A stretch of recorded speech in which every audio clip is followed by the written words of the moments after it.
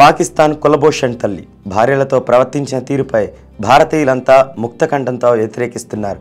ఆటవికుల కంటే దారుణంగా వ్యవహరించిన పాకిస్తాన్ అంతర్జాతీయ సమాజంలో ఒక జంతువుతో సమానమని సగటు భారతీయుడు అభిప్రాయపడుతున్నాడు. ఇంత సిగ్గుమాలిన చర్యలు ఏ దేశంలోనూ ఉండవని, నీతిబాహ్యమైన చర్యలకు పాకిస్తాన్ ఒక ప్రబల సాక్ష్యమంటున్నారు. కులభూషణ్ తల్లితో భార్యతో వ్యవహరించిన తీరు మానవాళికే మచ్చగా చరిత్రలో నిలిచిపోతుందని, అసలు ఇప్పటికిప్పుడు పాకిస్తాన్తో యుద్ధం ప్రకటించాలని భారతీయులు డిమాండ్ చేసే విధంగా మారిందంటే ఈ ఘటన ఎంత బలమైన ముద్ర వేసిందో అర్థం చేసుకోవాలి. ఒక సర్వే ప్రకారం ఈ ప్రపంచంలో ఉన్న 10 అనాగరిక దేశాల్లో పాకిస్తాన్ ఒకటేని తేలింది. ఖచ్చితంగా పాకిస్తాన్ అనాగరిక దేశమే.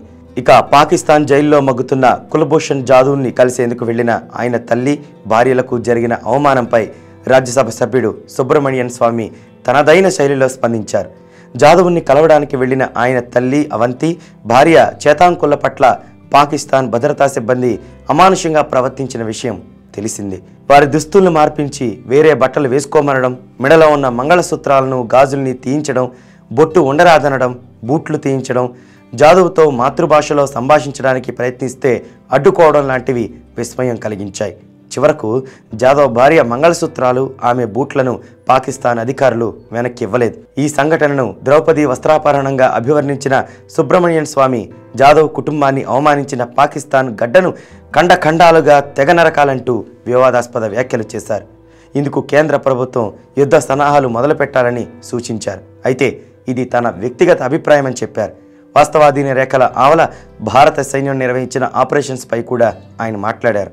ఆపరేషన్ విజయవంతం కావడంపై హర్షం వ్యక్తం చేశారు.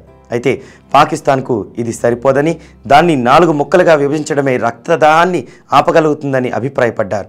భారత్ పాకిస్తాన్ల మధ్య యుద్ధం వస్తే మరే ఇతర దేశం కూడా అందులో జోక్యం చేసుకోదని అన్నారు. ఇందుకు కారణం అంతర్జాతీయ సమాజంలో పాకిస్తాన్పై ఉన్న ముద్రేనని చెప్పారు. ఇలా సామాన్యుడి నుండి రాజకీయ నాయకుల వరకు ఈ సంఘటనను ఖండిస్తున్నారు. దక్షిణాదికి సరిహద్దుల్లో ఎలాంటి ఉద్రిక్త పరిస్థితులు ఉంటాయో పెద్దగా తెలియదు, కానీ ఉత్తరాదిలో మాత్రం పాకిస్తాన్పై తీవ్ర వ్యతిరేకత ఉంటుంది. పాకిస్తాన్ చర్యలను ఎవరూ సహించరు. ఎప్పటికప్పుడు వ్యతిరేకిస్తూ పాకిస్తాన్ దుమ్మెత్తిపోస్తూ ఉంటారు.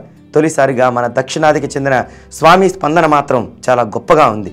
ఈ సంఘటనతో పాకిస్తాన్ను అంతర్జాతీయ సమాజం మాత్రం అసహించుకుంటుందని వైఫై టీవీ ఆశిస్తోంది. ఈ వీడియో కనుక మీకు నచ్చినట్లయితే లైక్ చేయండి, షేర్ చేయండి, సబ్స్క్రైబ్ చేయడం మాత్రం మర్చిపోకండి. Please subscribe to wifi TV.